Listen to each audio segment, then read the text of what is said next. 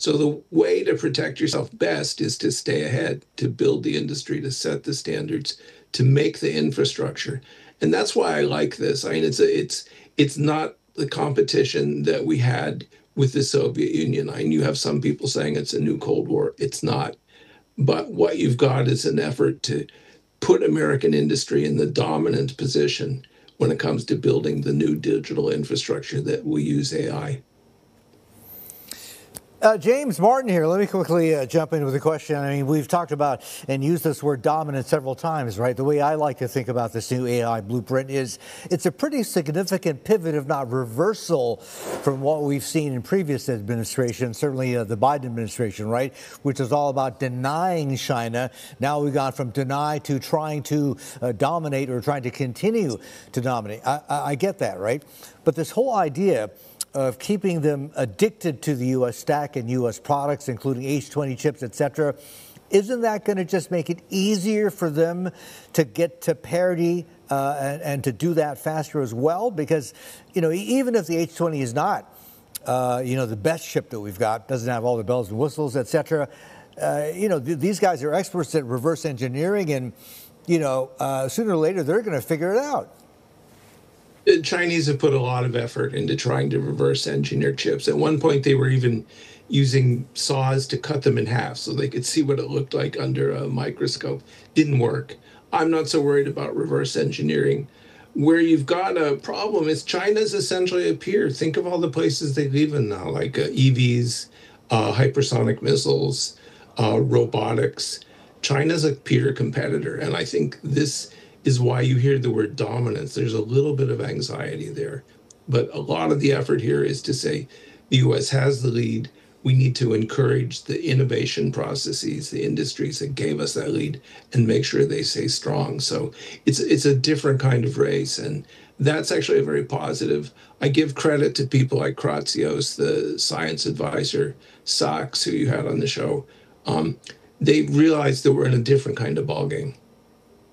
Yeah, and how significant is it? I mean, this isn't so much a whole of government effort, right, to make America the AI capital of the world. What's more significant, and you mentioned David Sachs, I mean, this is he's one of the main Hill and Valley guys, right? This is DC plus Silicon Valley plus big tech getting together. That's something we haven't seen for quite a while. Yeah, it's rather strange. And so that's been a problem. And the divorce between Silicon Valley and Washington is something that's been around for a decade. You saw Ash Carter, when he was Secretary of Defense, saying we need to reconnect Washington and Silicon Valley. I think this administration, for better or for worse, takes that really seriously. And in some ways, I'm not sure who it is. I think it might be the people I mentioned, but someone there has figured out this is a different kind of industrialization. This is a different kind of global competition. And so they're doing the steps here. Two out of the action plan is good. What's important is the 3 executive orders that accompany it, because those are the things that will compel action. And 2 out of the 3 are good. Building workforce, building manufacturing capabilities, selling to the world. We don't have a lot of competitors now. One thing we've learned in the past is if you don't sell, people will build. We've done this in satellites. We've done this in computers. We've done this in UAVs. The U.S. starts with the lead, announces we're not going to sell. Everyone else builds their own. So this executive order is in some ways an effort to kind of stay ahead of the pack, and that's where it's got some benefit. NVIDIA hit a fresh intraday high Friday, edging up 0.5% to $174.53 in early trading, on track to close at a record if it holds. The GPU pioneer gained momentum after a 1.7% surge Thursday, as investors brace for a tsunami of tech earnings next week. Expectations are still high on Wall Street, which views NVIDIA chips as the preferred choice for training AI models. By increasing its 2025 capital expenditure forecast by 13% to $85 billion, Alphabet demonstrated that demand and hinted at additional server and data center builds, including those involving NVIDIA's equipment. Even while Google promotes its own TPUs, it nevertheless supports GPUs to satisfy more general cloud requirements. According to Ben Reitzes of Melius Research, Google Cloud is currently limited in capacity, but expects to grow in the second half as a result of Google's ability to deploy additional capacity. A long-term market for NVIDIA sales and other conglomerates like AMD that could support an AI-driven GPU demand would be fueled by such a dynamic. As key NVIDIA reports are still ahead, its stocks might stay turbulent, but the rise in AI infrastructure does not appear to have hit its maximum. Last quarter, NVIDIA's pricing jumped 56%, in part due to its strategic inclusion in the NVIDIA Inception program and its availability on the AWS marketplace. Major indexes such as the S&P 500 and NASDAQ Composite have reached new highs, indicating that these developments are consistent with the overall upward momentum of the tech market. NVIDIA's partnerships with companies like Techsoft 3D and OpenAI, as well as developments in AI infrastructure, also sparked investor interest. The company's impressive success against a strong market environment was further supported by these reasons, as IT stocks continue to draw in investors. Recent changes, such as NVIDIA's inclusion in the NVIDIA Inception program and its accessibility on the AWS marketplace, may increase its appeal in the cloud and AI industries and boost sales and profits. NVIDIA's stock has returned a staggering 1,542.29% over the last 5 years. This significant increase stands in contrast to the U.S. market's overall 18% gain over the previous 12 months. Furthermore, NVIDIA's strong market position was demonstrated by the fact that its one-year return beat that of the U.S. semiconductor industry. The alliances with Uber and Toyota are expected to increase NVIDIA's market share in the automotive AI space and open up new income opportunities. Analysts predict that over the next 3 years, sales will expand at an annual pace of 26.2%. But these partnerships may help to boost those projections. While a significant portion of Tesla's future depends on the autonomous vehicle narrative, I see another opportunity quietly winning in the background. Autonomous vehicles represent a critical chapter in the broader artificial intelligence, AI, narrative. Unlike chatbots or recommendation algorithms, autonomous vehicles portray a confluence of more nuanced, sophisticated protocols, sensory processing, smart control systems, and dynamic logic converging into a single platform. As of today's share price of $173.74, the proximity to the consensus price target of $179.55 indicates a slight upward potential, indicating that NVIDIA's current valuation could closely resemble analyst expectations. So what implications does this have for NVIDIA's stock? Let's explore that. But first, a big thank you to those of you who've stuck with us this far. Creating these videos takes significant effort and dedication, so if you're enjoying the content, please hit the like button, subscribe to our channel, and share your thoughts on NVIDIA stock in the comments. Your support truly helps us grow. Now, let's get back to the video. The emergence of self-driving cars essentially signifies a move away from reactive technologies with particular, sometimes constrained uses toward fully functional, intelligent robotic systems that are integrated with the real world.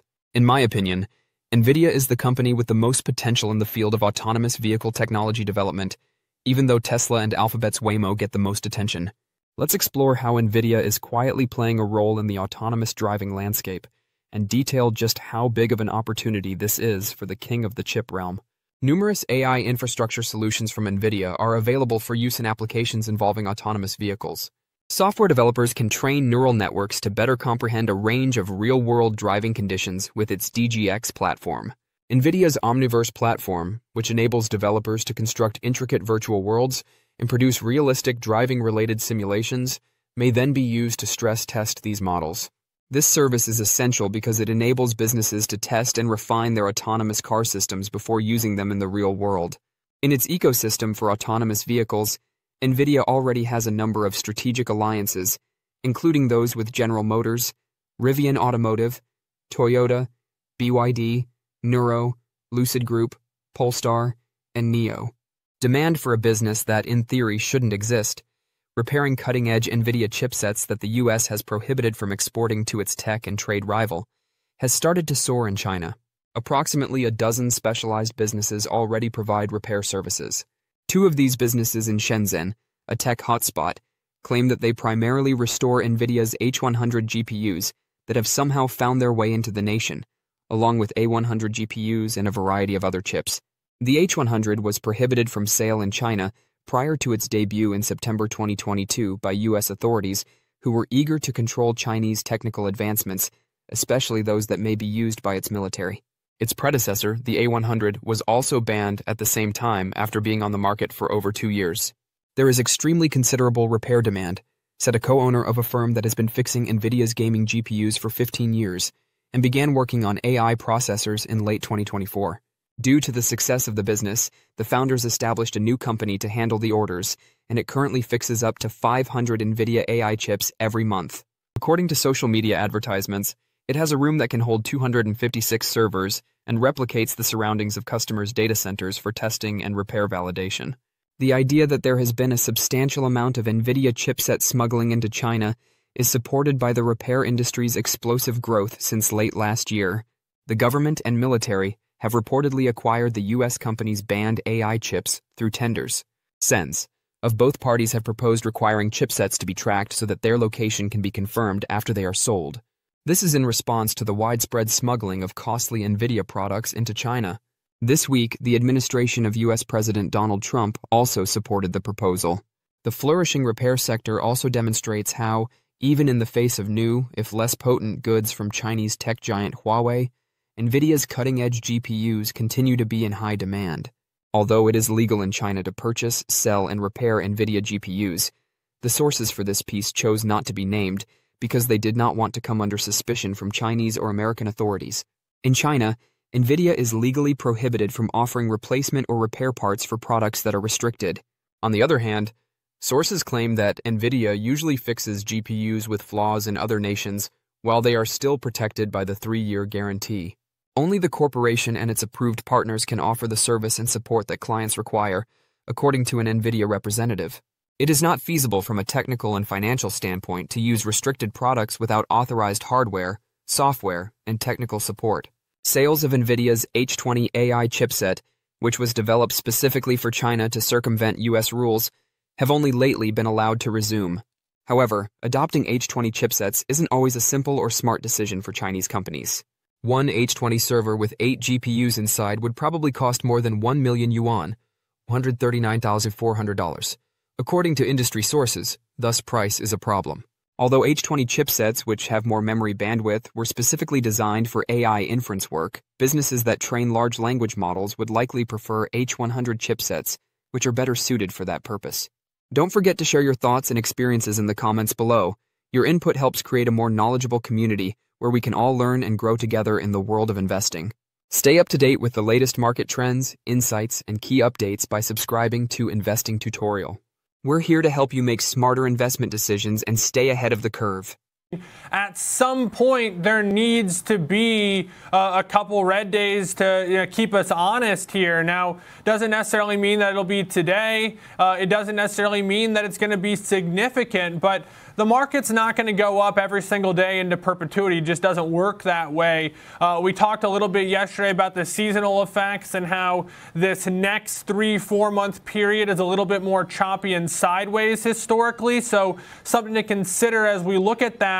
But month to date for July, it's hard to, really be disappointed given the run-up that we've seen. Now, this chart we have on the screen is the month to date trade, for the S&P 500. And you look at it, through yesterday, obviously a really nice day. And so all things considered, looking at this, Nicole, this is a 1 standard deviation channel surrounding it, basically showing that, the move that you've had thus far through this month is totally within a normal condition based off that linear regression, which is that yellow line. So, we want to, I think, put in perspective that this hasn't been, this dramatic melt up, bubble-like move in July. It's been methodical. It's been well contained. It's just been a strong month, all things considered,